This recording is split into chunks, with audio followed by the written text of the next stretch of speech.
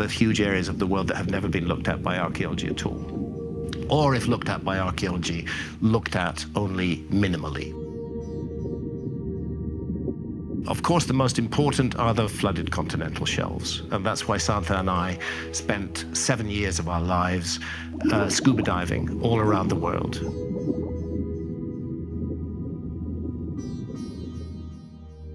Nestled at the westernmost edge of the Saurashtra Peninsula in what is now the state of Gujarat, India, the ancient city of Dwarka offers a narrative that is as rich in spirituality and mythology as it is in historical urban development. The calculation is that 27 million square kilometers that was above water during the Ice Age is underwater now. The city's strategic positioning near the confluence of the Gomati River and the Arabian Sea played a pivotal role not just in safeguarding it from potential invaders, but also in bolstering maritime trade and fostering connections with other parts of the ancient world.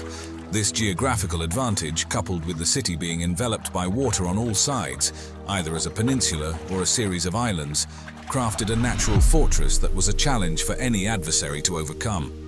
Most of human civilization has been organized around water, right? And as the water levels change, some of those ancient cities could be completely covered. We did a lot of diving in southern India, so it was great for her to be able to talk in their own language to Tamil fishermen and Tamil divers and see if they'd seen any weird stuff underwater, which they certainly had.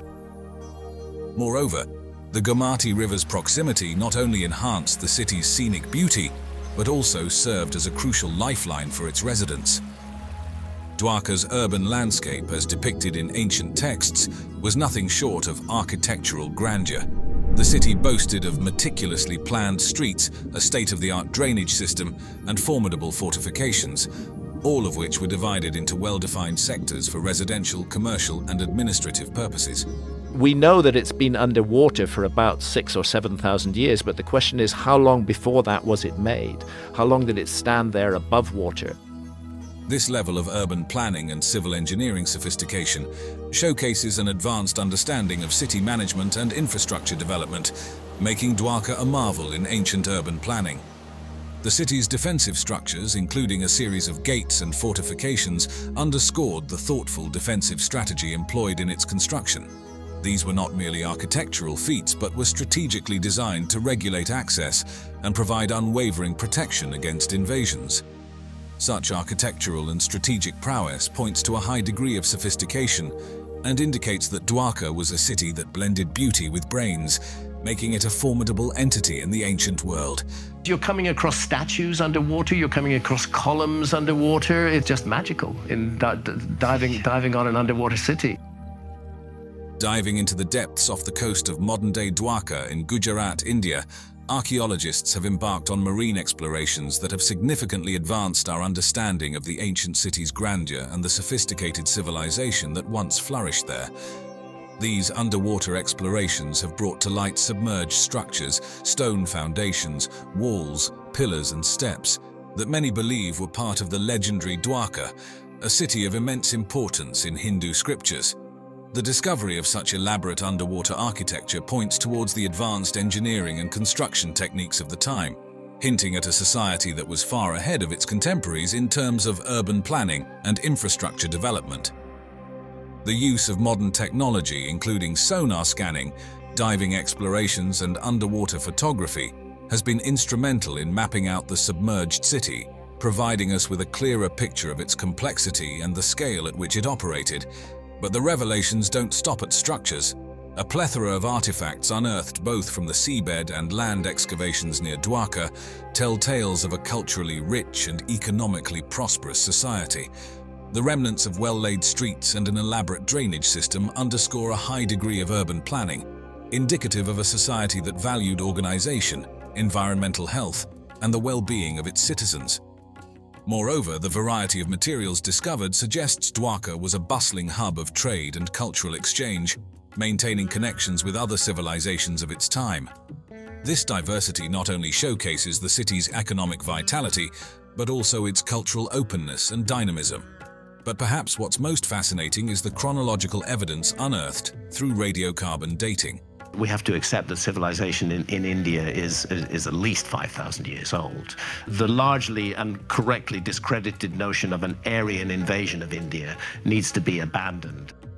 Some artifacts and structural components of the submerged city have been dated back to the 2nd millennium BCE, aligning Dwarka's timeline with that of Lord Krishna, as described in traditional beliefs and ancient texts. This dating not only cements Dwarka's place as a significant cultural, religious, and economic center in the ancient world, but also bridges the gap between mythological narratives and historical reality.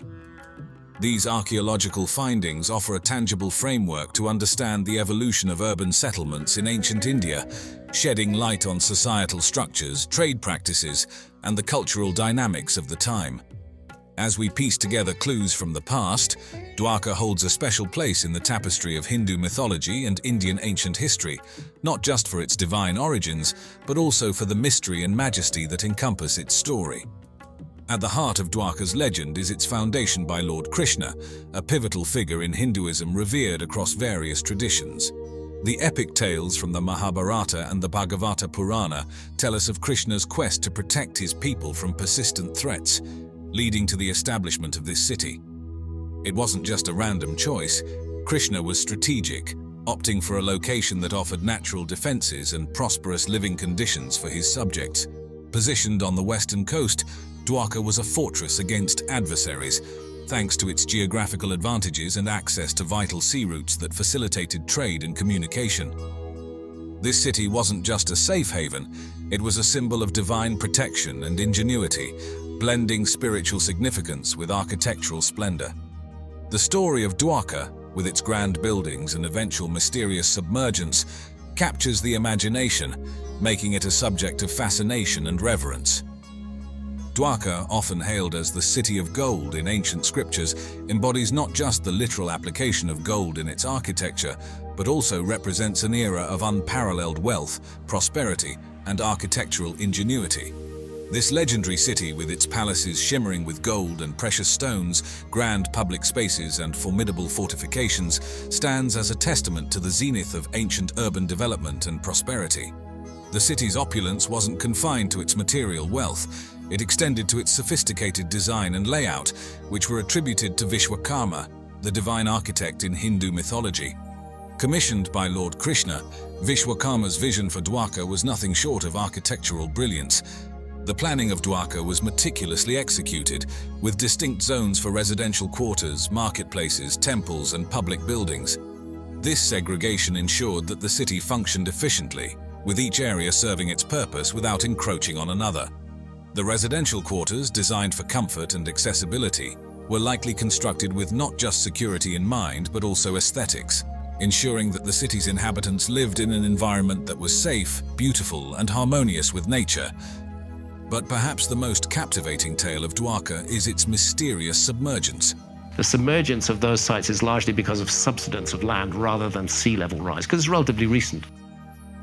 Legend has it that following Lord Krishna's departure from this world, the city met its end, swallowed by the sea. This story isn't just a pivotal chapter in Hindu mythology, marking the end of an era and the onset of Kali Yuga. It has also piqued the interest of archaeologists and historians. Their underwater explorations near the modern city of Dwarka have unearthed submerged structures, offering a tangible link to the city's legendary past. These discoveries hint at the existence of a significant settlement that might have gradually succumbed to rising sea levels or other catastrophic events, giving some historical backbone to the mythological tales. The submergence of Dwarka is often seen through a symbolic lens, reflecting on the ephemeral nature of wealth and the inevitability of change. It reminds us that even the most splendid creations, no matter how grand or well-built, are not immune to the forces of time and nature. This story, rich with historical intrigue and mythological depth, continues to enchant and provoke thought, bridging the ancient with the present and the mythical with the real.